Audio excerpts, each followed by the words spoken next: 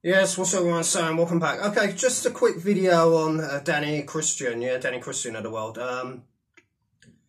who's made a rather hypocritical video on Beggy, and he's, the contradictions are full on this one.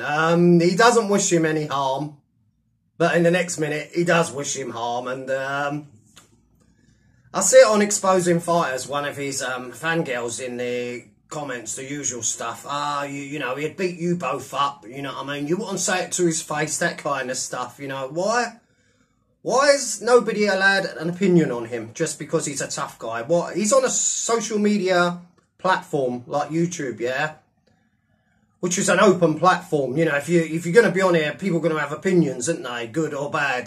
But it's just because he's a tough guy, allegedly. Nobody's allowed to have a negative opinion on him, because otherwise he'll do you, he'll beat you up, you won't say it to his face, you know. Anyway, in this said video, Danny Lad goes on about anyone that's kind of, you know, in Beggy's category deserves to be in the ground. In the ground. Does that include you, Mr. Christian? Because from what we've all heard about you, you're on the same level as him and the ones you're claiming should be in the ground. The usual, it's just the usual arrogance from him.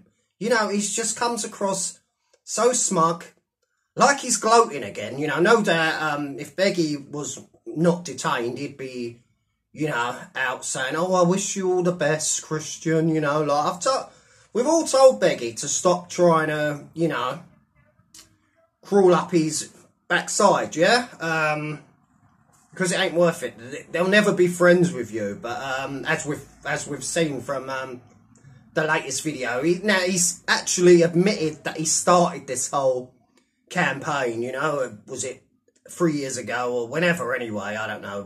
Beggy claims it's 5. I don't think it's been that long. But a few years back anyway. And others jumped on the bandwagon for their own reasons, but there you have it, from the horse's mouth. He started this campaign, yeah? And it's just, oh man, it's just so patronising, you know. The video is so patronising. He's gloating as usual. He's saying about other people should be, you know, and yet he's just the same.